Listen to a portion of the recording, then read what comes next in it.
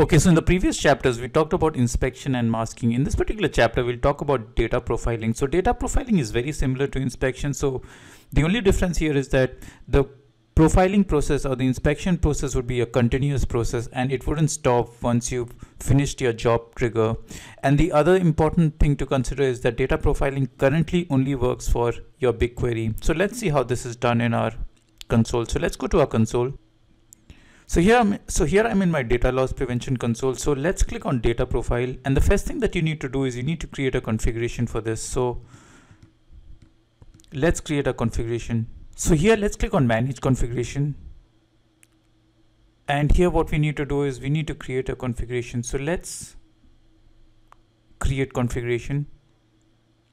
So we'll be selecting this particular project. One important thing to note is you can actually do it at an organization level as well. So you can just click on organization and you can basically select the entire organization, or you can scan the entire organization. But for this example, let's just select one particular project, and that is the current project that we are in. So let's click on this and let's click on continue.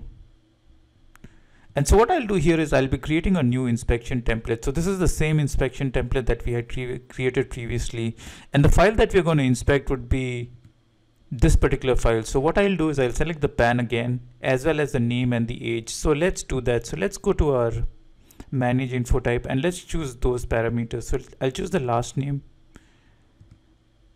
Let's also choose the age.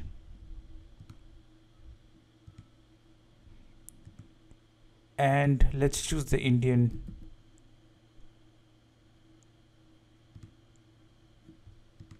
Pan individual. Let's click on done. And let's click on continue here. Continue. So here it'll ask you where you want to store your configuration. Let's just store it in, let's say,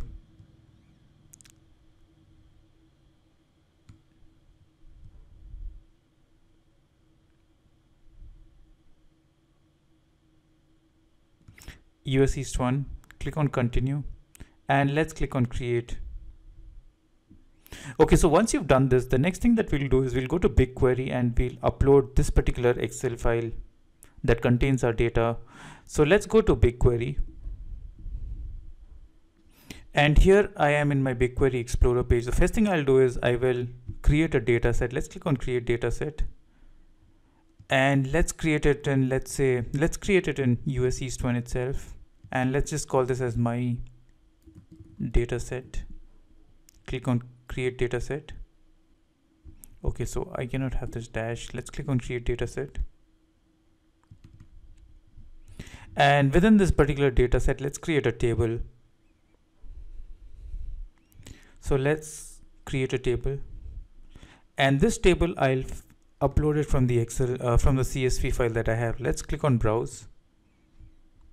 So I'll be using this age.csv. It's basically this file that contains the age, name, address, and the pan.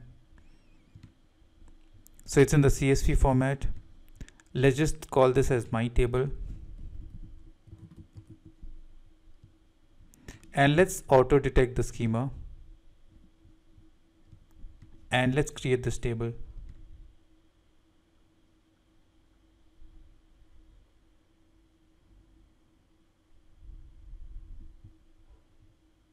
Go to job. And my table has been created.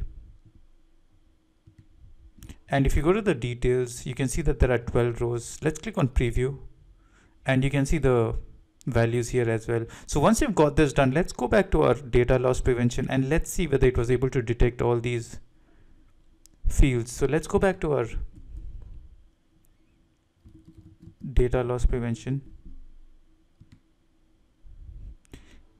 And one thing to remember is that you have to select the location in which your particular BigQuery file is created. So this is something that you must know. So let's click on US East 1 because the data that we had stored was in US East 1. And you can see that there is values available here. So let's open this. And here it will give you all the values. So here you can see that the PAN, the age, the name and the address, so these are all the values that it was able to detect. So, and the data risk here is mentioned is also high. So this is how you do your data profiling. Now, so another important thing to note is that this is basically a continual process, that is your data profiling. And if you want to pause your particular scan, you can go to your configuration and underneath data profiles. So this shows you all the scan configuration. So you can just open the scan configuration and you can pause this particular scan if you do not want the scan to run. And you can see that it's in a pause state. So that is it for your data profiling. I hope this was useful. I will see you in the next.